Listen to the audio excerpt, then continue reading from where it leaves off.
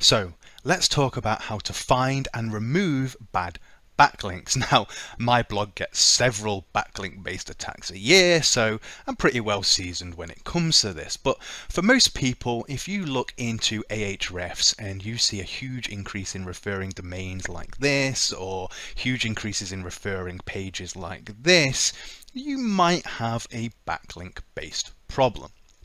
The easiest way to find out if you do or not is with link research tools. There isn't a better tool on the planet to audit backlink profiles. There isn't even a close second, third, fourth, or even fifth. It's just the tool to use. Now, the main KPI this gives you is the detox risk score. You can see we have a risk score of 3,500 nearly.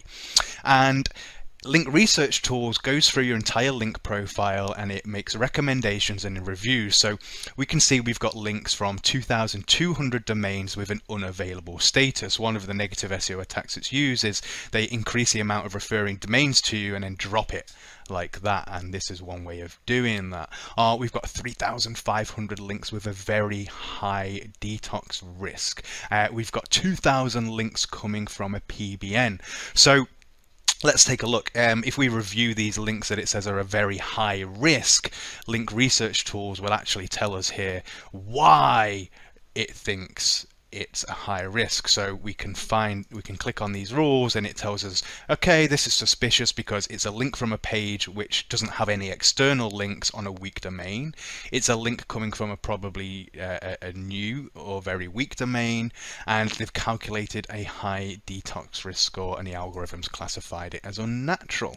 And we can see here the anchor texts that are being used are about wallpapers, and we don't have any wallpapers on this site. So Link Research Tools is doing its job here. So all you need to do is work through this and click fix. You know, links sound a very high fix.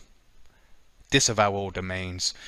And you work through this list and it adds the domains to a disavow file which you just download, and then you just come to the disavow tool and submit it here. So as you can see, there's been something went on here and something went on here, and we were able to confirm that with the detox risk score.